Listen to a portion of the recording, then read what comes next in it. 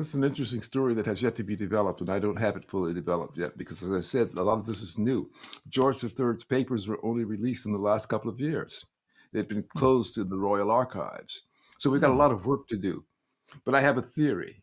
What I think I'm going to end up showing is that the Declaration of Independence, though it is right in principles, it is fake news calling George a tyrant.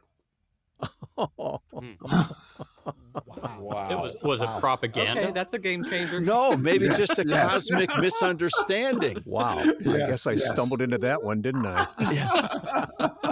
They're going to have to recast Hamilton.